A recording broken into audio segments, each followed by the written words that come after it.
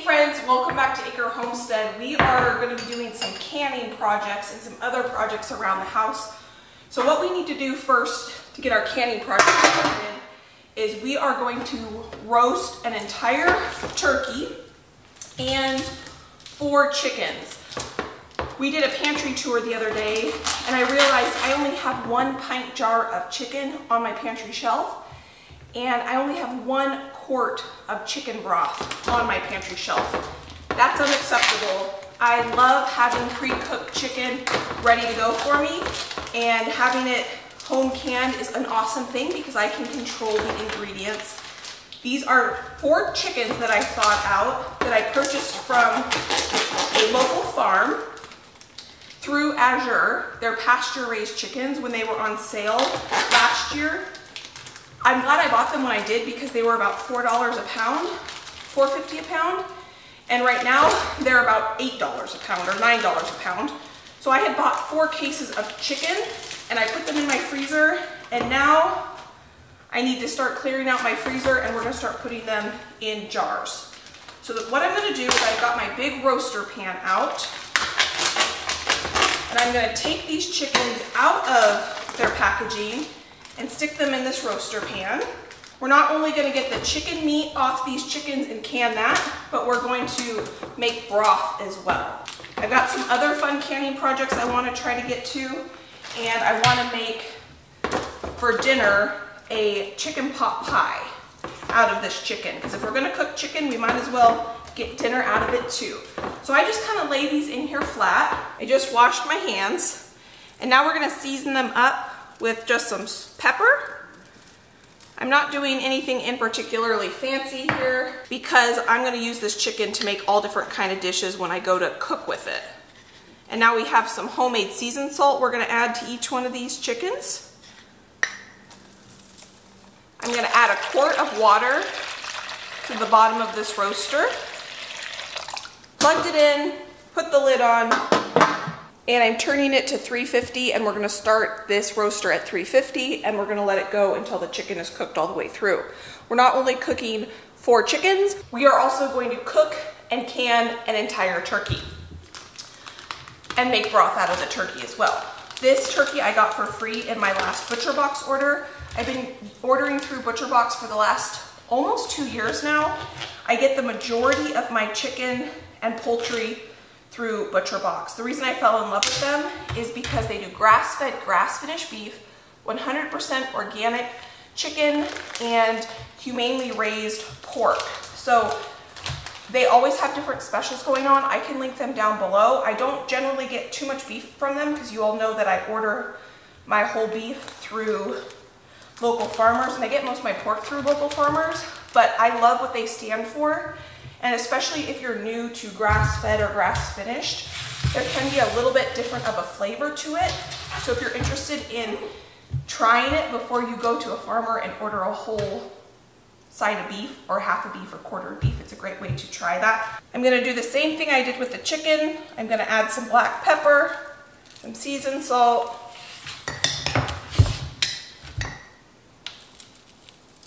I can link this seasoned salt recipe down below. It is a copycat Lowry seasoned salt.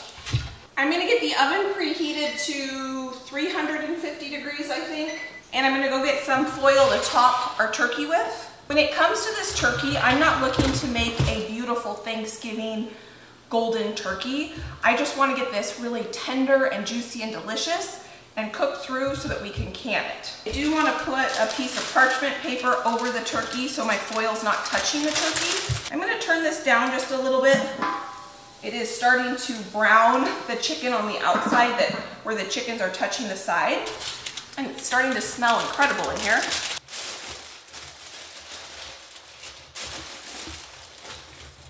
I'm going to try to seal this nice and tight with the foil. And I'm just going to throw this in the oven. And we're going to let this cook until it's fall apart tender. Same with the chicken.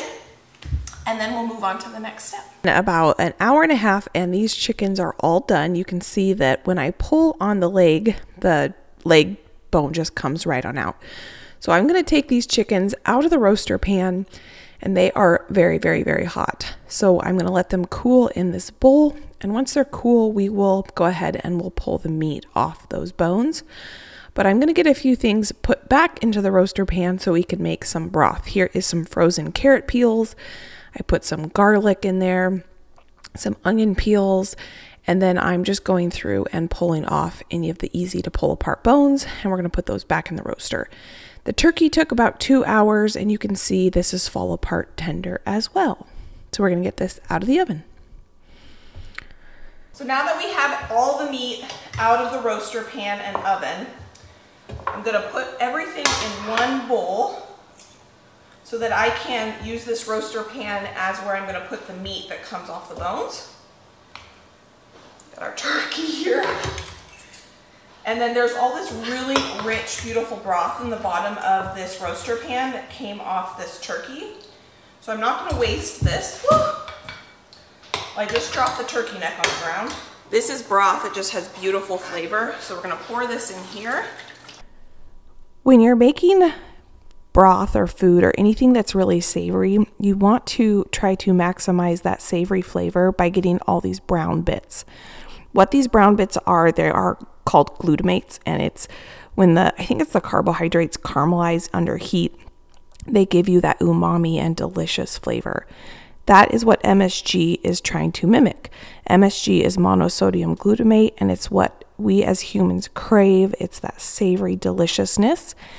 And instead of, going out and buying MSG to add to your broth, which you could do if you wanted to, if you brown your meat or your bones or whatever it is you're cooking, you can get some glutamates naturally, and you can get that really yummy, savory flavor. So we're going to pick off all the skin and bones and put it into the roaster to make broth. I was going to make my broth in my roaster pan. I got all the chicken off all the carcasses. We're going to can that tomorrow. But my roaster pan seems a little small for 4 chicken bones and a turkey bone. So I'm going to pull out my 30-quart stock pot because I was going to do it in 2 separate batches. I took my bag that had my scraps in it and I put some of the bones and skin in here. And I thought, you know what? If I'm going to go through the effort, I only want to go through it one time. So we're going to go ahead and get all of this in here. I don't want to go through 2 rounds of it. So let's see if I can do this without making it a huge mess. That's just all the broth that was made during the cooking process. And that stuff is extremely rich and delicious.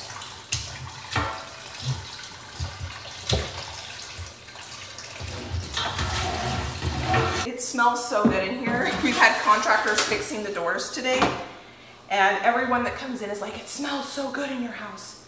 Let me wipe my hands off. Now, some people like to season their stock later. I personally season it as I make it. So this is some black peppercorns, or black pepper, it is kind of crushed. We're gonna add in there, remember this is a 30-quart stock pot, so it's huge. So I'm probably gonna add 3 tablespoons, maybe a 1/4 cup of salt. Before I fill this completely up with water, I'm gonna put this on my stove or I'm not gonna be able to lift it. Now we have it on our stove. We're gonna fill this up with water.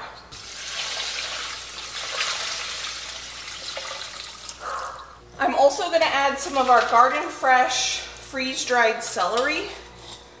Not too much. I don't like a ton of herbs in my stock. I mostly like it to be chicken flavor forward. That way I can turn this stock into any sort of dish I want. Josh just got home. That's a big pot. That's a 30-quart pot of broth. Wow. If I do it today, then I won't have to do it for a while. But I don't want to fill it too full. I'm not going to have this boil. We're just gonna have it on a light simmer all night long. So I turned this stove on high because there's a lot of water in here and it's gonna take a while for this pot to get up to temperature. Whew. But as soon as it starts to boil, I'm gonna turn it down to a very light simmer and I'm just gonna let it simmer all night long.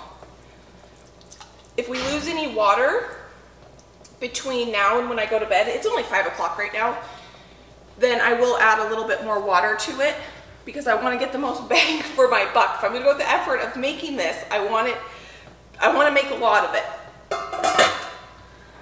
And that's all she wrote. So this is what we got for the chicken. I'm not gonna can this today. I'm gonna can this tomorrow. I did separate the white and dark meat, but when I go to can it, I will put some of each, the light and dark meat, in the jar, but we need this broth in order to can it. So I'm gonna put that chicken in the fridge, and when we can our broth, we're gonna can our chicken at the same time.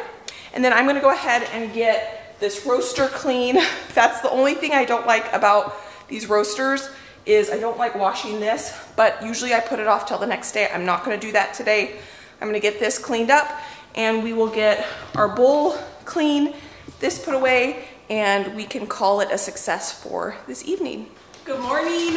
We are going to go ahead and get this turkey and chicken canned up. We have the broth simmering all night long. I've got a very, very busy afternoon. I've got appointments, probably the second to last doctor's appointment, and just some computer and all sorts of things that I need to get done this afternoon. So we're gonna get in the kitchen early, get this stuff canned up, and I'm also gonna get dinner made. We're gonna make, I call it chicken and a biscuit. Basically it's chicken pot pie filling, and then we're gonna put a biscuit topping on the top. But we're going to attempt to use our frozen biscuits that we made and we put in the freezer and see how well those bake up. I've tested those biscuits and they turn out really, really well, baking them from frozen, but I haven't tested them on this biscuit recipe. So we're gonna give that a try today together. I just put a bunch more canning jars in the dishwasher, but these ones are nice and clean, so I'm gonna get these out of here. We're gonna can the turkey meat in pints, and then we're going to can the broth in mostly quarts and pints, depending, I guess, on what I have clean in here. I have out both my electric pressure canner and my stovetop one over there. We're going to get some of this turkey meat pressure canning first, so that that can be cooking while we go ahead and make dinner, because the turkey meat takes 90 minutes and the broth only takes 20 minutes.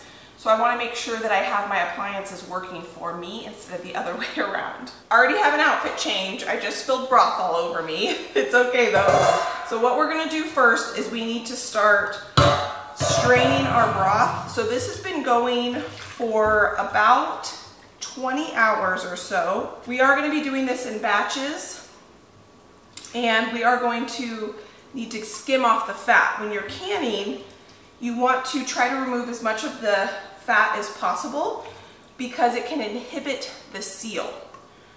So I'm going to do this in a couple different steps here, but it'll be really easy, and I'm going to show you how to do it. And we're going to get this going so that we can have our 2 pressure canners working for us while we then make dinner, and we're going to have dinner going first thing in the morning. We had 4 chicken carcasses in here and 1 turkey carcass.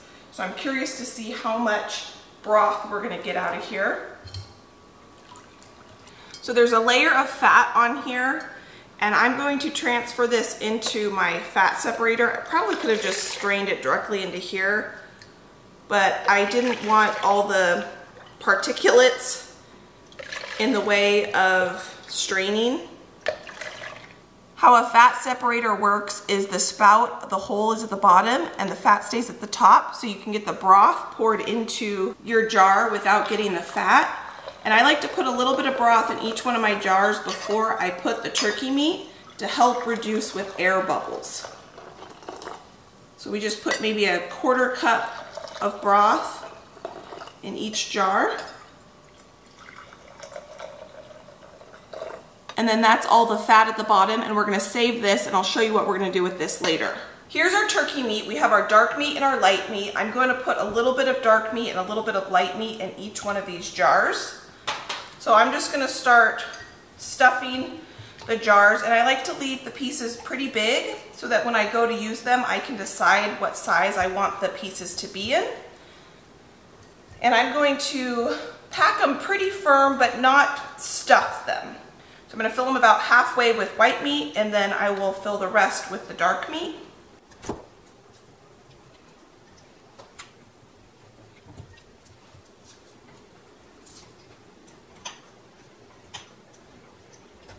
I have both turkey and chicken in here. I can use them interchangeably, so I didn't take the effort to separate the turkey meat from the chicken meat. I thought whatever I would use chicken for, I can use turkey. Josh and I both enjoy the flavor of turkey and chicken just the same. I can't remember, I think my electric pressure canner can hold 10 pints. So I'm gonna get 10 pints full, and then we're gonna get the pressure canner going. But I only have 2, 4, 6, 7 here, so I need to get a few more filled. Now that we have some jars filled, we're gonna take our broth and we're gonna top the jars, leaving an inch of headspace. Adding the broth to the beginning just helps prevent the air bubbles. Now we take a paper towel and we wipe the rim. We wanna make sure there's nothing on the rim that will inhibit a good seal, whether that's a little bit of the broth or chicken meat or a little grease. Now we top each jar with a new lid. These are my favorite lids. I can link them down below with a discount code if you are interested in them. I have not had one seal failure yet this year using these lids. And then we top it with a ring, and that's how easy it is. This is so easy. And using my electric pressure canner, which I'm going to show you how to use in just a second, makes it even easier. It takes all the thought out of canning whatsoever, especially pressure canning if you are intimidated by it. But there's no need to be intimidated even by a stovetop canner, so I'm going to show you how to use that too. And it is so easy. Because the chicken takes 90 minutes to process and the broth takes 20, I'm deciding to use the electric pressure canner for the turkey and chicken so that it's less time for me having to pay attention to it, because the stove one I do have to pay a little bit more attention to, and 20 minutes is a lot less to pay attention to than 90. So in the canners these go. There is one thing we need to do before we put those jars in the canner, is we just need to fill this canner with a little bit of water. There's a line in here, so it's easy to know how much water to put in. I can't remember if this fits 10 or 8 pints. 7. It fits 7 pints. Now we just put the lid on just like you would an Instant Pot. We're gonna close it, latch it. We're gonna have it on vent because we need to vent it for 10 minutes. We're gonna hit pressure can, put it on for 20 minutes. And now what it's gonna say is insert jars. We already did that. We're gonna hit start. It's gonna warm everything up. It's gonna vent for 10 minutes, and then it's gonna pressure can. So now that is so easy. We have this going. I'm gonna just set this back just a little bit so we have more space to work on the stove to make dinner. One pressure canner going for us. Before I start pressure canning any broth, I want to divvy out how much turkey and chicken we need for tonight's dinner. Because I'm gonna be making pot pie filling, it doesn't take me any more work to make 2. So we're gonna have one for dinner tonight and one's gonna go in the freezer. But I don't wanna get all this chicken and turkey in jars and then realize I don't have enough for dinner tonight and for one for the freezer. So I'm gonna pull out one casserole dish for the freezer and one for dinner tonight. I'm gonna just break up a little bit of both the dark meat and light meat into each one of these on the bottom. We got our turkey divvied up, and I just realized I did not set the electric pressure canner for the correct time. I want to make sure that I do this to the T. When you're canning, it's not hard, but you do need to follow the directions. And I think I set that for 20 minutes, not 90 minutes, and I want to just double check my times. The best canning tool when it comes to pressure canning is your manual that your electric pressure or your regular pressure canner comes with. So for my elevation, which we need 11 pounds of pressure, for pints, it's 75 minutes. So that pressure canner needs to go for 75 minutes. So I'm gonna turn this pressure canner off and we're gonna start it over. If we were pressure canning chicken with quarts, then it would be for 90 minutes. So we're gonna set this for 75 minutes on. And then for broth, which we're gonna be doing next, and I'm gonna be doing the broth in quarts, we need to do it for my elevation, we're gonna pressure can quarts for 25 minutes. This is why I'm double checking at 11 pounds of pressure. I'm gonna take the time to strain out all this broth into this really big bowl before we start canning up this broth. Now that we have our turkey separated into our 2 casserole dishes, our electric pressure canner going with some turkey and chicken in it, I want to get all of this broth separated, and that will just be easier for me to then skim off all the fat on the top. The color on this broth is absolutely stunning. Part of that is because we roasted the chicken and the turkey, and part of it's because we used some of those onion peels, which helps richen the color of the broth. My main goal here is to separate this broth from my big pot into this stainless steel bowl. But at the same time, while I'm doing that, I'm also filling these quart jars to go into the pressure canner, and I'm using my fat separator. So while I'm straining the broth, I'm letting this sit for a few minutes so that the fat can rise to the top, and then I can fill my jars. So I'm just trying to be as efficient as possible here. So we are gonna fill 7 jars with this beautiful, beautiful broth. If there is a little bit of fat on the top, that's fine. You just want to get the majority of it off. So now that I filled 1 more jar, I'm going to take this broth that I already strained, I'm going to put it into my fat separator. I'm going to let the fat rise to the top while I continue then to strain more broth out of my big stock pot. Sometimes you get a little bit of fat line on the spout, so I pour that out first before I then start filling my jar with my broth. I have 1 more broth jar to fill before I can fill this, but that broth is hot, so I want to get some water in my pressure canner for the stove. While we finish filling the jars and cleaning the rims and putting the rings on, the water should be nice and warm for us. I don't want to get this extremely hot, but I do want to warm it up. I want it about the same temperature as my broth in the jars. So I'm going to get this turned on kind of a medium. Awesome thing about doing a canning day like this is you can just kind of get into a rhythm, and you can just start filling jars and seeing your hard work pay off. I typically like to work in batches with the amount of jars that fit into my canner. So my Presto pressure canner that is on the stovetop holds 7 quarts. So that is what I am working with here, and I will get them filled, get the lids on, get the rings on, and get those ready to go into the canner before I pull out 7 more jars. If you are interested in the electric pressure canner or my stovetop pressure canner, I can link them down below. I do have a full canning playlist as well that I could link down below if you're interested in more of kind of like a tutorial type videos where it's more of a step-by-step on how to can, versus today we're just kind of hanging out in the kitchen and getting things done. Now that we have the Presto pressure canner with our broth canning, or prepared on the stove, I'm going to go ahead and fill up the jars with the rest of this turkey and chicken. When Josh and I first started, or when I first started, Josh and I were a little bit worried about, would we even like canned turkey or canned meat? It's a little bit weird, and let me tell you, it's delicious, it's convenient, and you can control the ingredients, and you will really enjoy it if you try it. And I don't blame you if you think that it's a little bit weird at first, because Josh and I thought it was a little bit weird at first. I was running out of jars, so I took some time to wash up a few more jars so that I had enough jars to finish this canning project that we were working on today together. I'm getting the last few jars washed up that we need to finish the broth. I have almost all the broth strained out.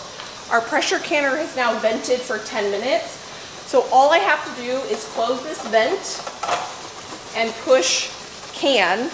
And now it says 75 minutes and it's going to count down, and I don't need to pay attention to this at all. Our Presto pressure canner that is on the stove is venting. There is a stream of steam coming out here.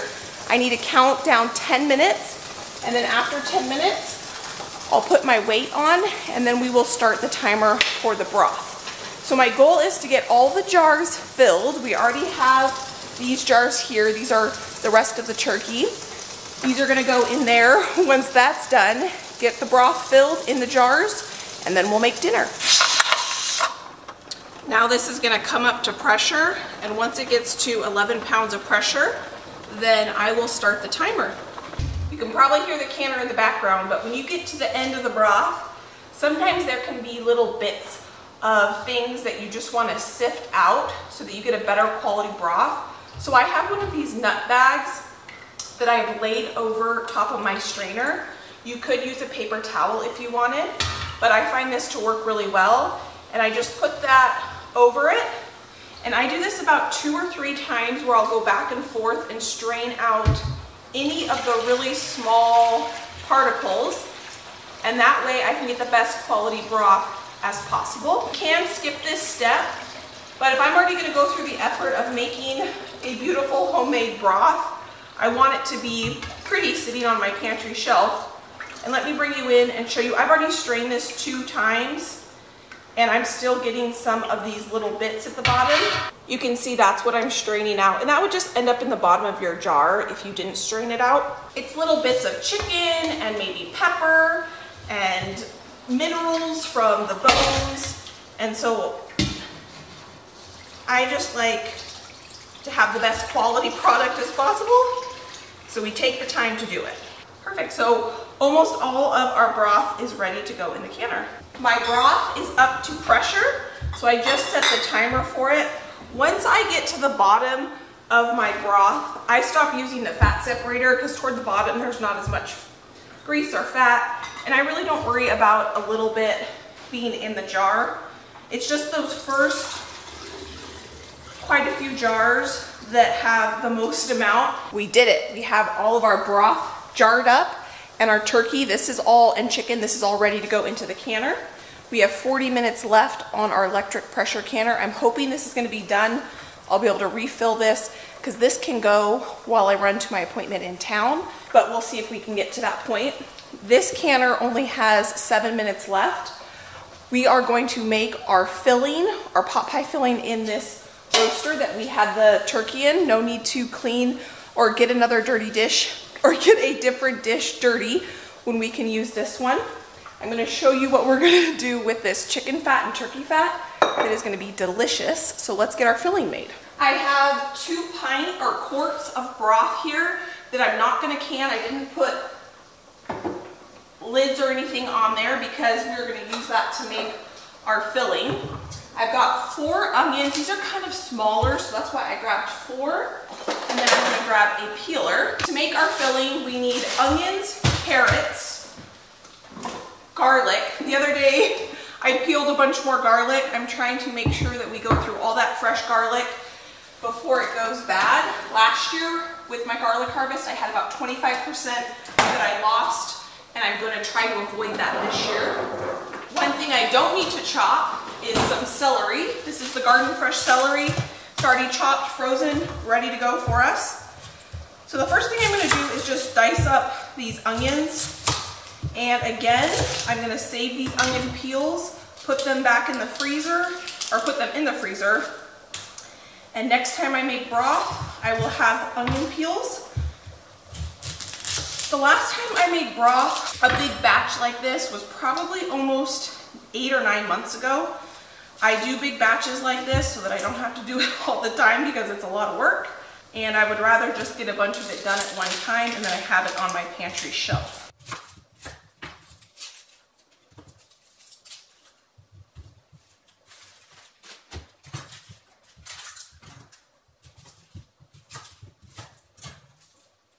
I normally reuse my broth bag, but I had to get rid of it last time. After a while, they do tend to need to be replaced.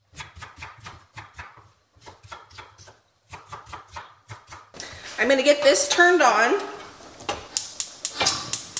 I'm going to add a little bit of our chicken fat and turkey fat to this. Instead of using butter or olive oil, we can make our roux with this and no need for it to go to waste. That is our timer for our broth. So I'm going to turn this broth off. It's right now at 15 pounds of pressure. For my elevation, it only needs to be at 11, but if it's over that, it's okay. It just can't drop under it. So what we're going to do is turn this off, let it cool completely. It needs to come down to 0 pounds of pressure, and then we can empty these jars and reload it. So this is heating up. So I'll go ahead and add my onions to it and my celery. And we're gonna let that cook. While that's cooking, I will chop up some garlic, probably about that much. Maybe we'll chop up that much. And I'm gonna peel, wash, and dice some carrots.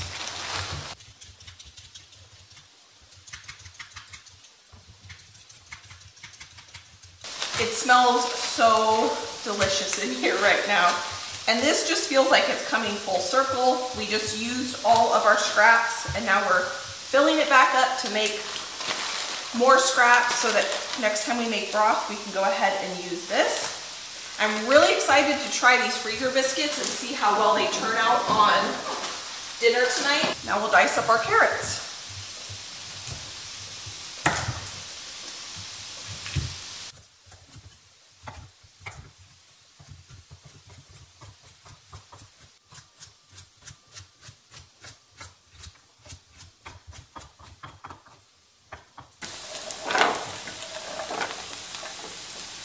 I'm going to get a little salt in here and pepper to help draw out some of that moisture. I turned it down because the onions were starting to brown a little bit, and I don't want them to brown, I just want them to soften. While our veggies are cooking, I'm going to take our fat and put it into a mason jar. Chicken fat is called schmaltz, and it makes the best roast potatoes.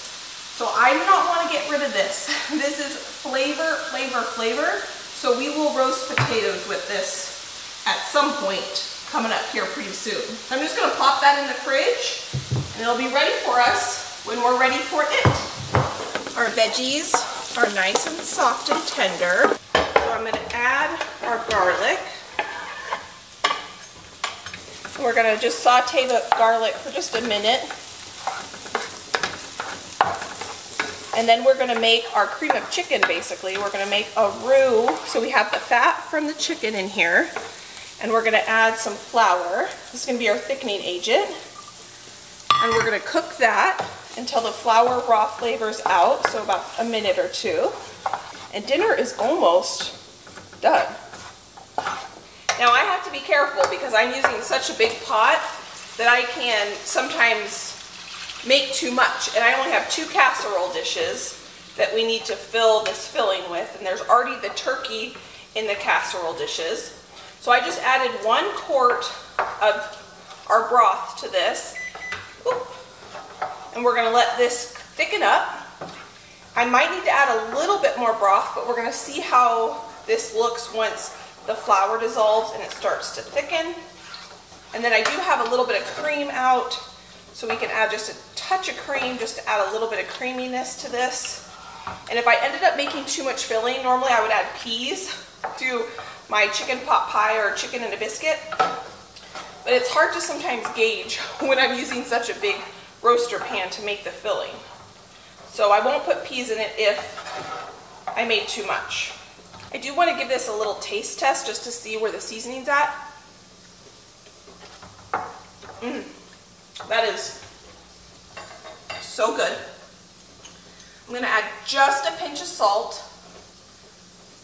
And while that's thickening, we're also going to add some of our homegrown parsley. And I don't have my homegrown parsley out on my counter, which I should because I haven't been using it very much.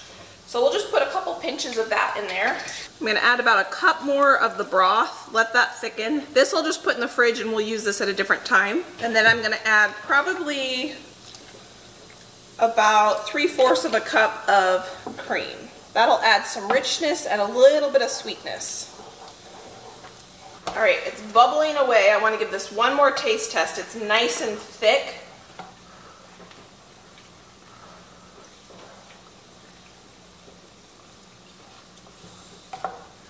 Delicious. That's perfect.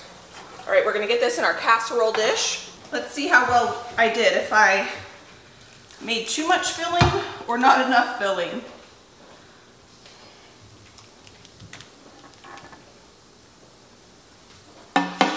even looks like I'm gonna have enough room to put some peas in here, which is great because peas are Josh and I's favorite. Well, I just ran to the freezer and I guess I don't have any peas, so there will be no peas in this chicken pot pie, which we'll live without it, no problem. I'm gonna wrap this one up that's going in the freezer in 2 layers of foil. I'm gonna mark on the top what it is, and then I'm gonna let it cool a little bit and we'll put it in the freezer for another day. And then I will show you how we are going to cook this up, and we are gonna use our frozen biscuits to finish off dinner tonight. But I am gonna let this cool a little bit before I put it in the fridge because I don't wanna put this warm sauce in the fridge and warm up my refrigerator. This pressure canner says it's at 0, but it's still pretty hot. I think I'm going to leave this lid on. I'm going to let it cool quite a bit more before I try to open that and take anything out. This one is done too. I'm going to let this cool. We got done so early in the day. I still have an hour before I need to leave for my appointment. So I'm going to let this cool before, oh, that's hot. Before I leave, I will empty this and reload it. I probably won't do another round in this one until I get back because I can't leave this pressure canning while I'm gone because I have to watch the gauge the whole time. This one, as soon as it hits temperature and it's starting to pressure can, I can leave it. It can count down the pressure canning and it can cool while I'm gone. So we'll be back and I'll show you once we have all this stuff canned up, and I'll show you how to finish off dinner. I'm just kidding. I think I am able to empty this and get one more round of broth done before I have to go, which is awesome. So I'm gonna let this cool for about 5 minutes with the lid off, just so that the outside temperature and this temperature can kind of get a little bit closer together.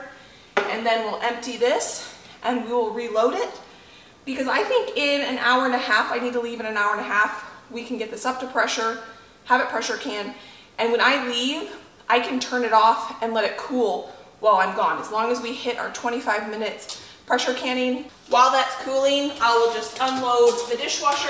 I did end up needing these pint jars that I washed earlier today, but I'm glad that they're clean so that when I go to use them next time, I can use them. I will put the lids back on like this so they stay nice and clean and I can use them whenever I need them, and I don't have to worry about going through the effort of washing them.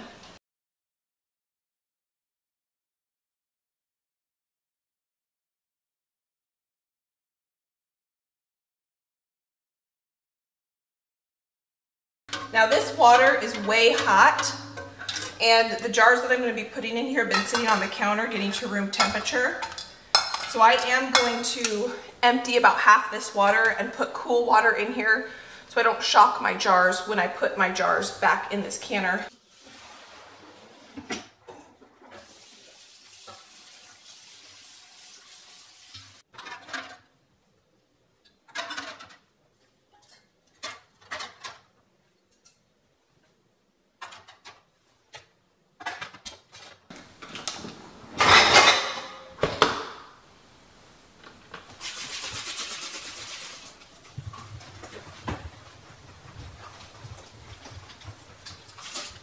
Well, I tried so hard to run this one more time before I left.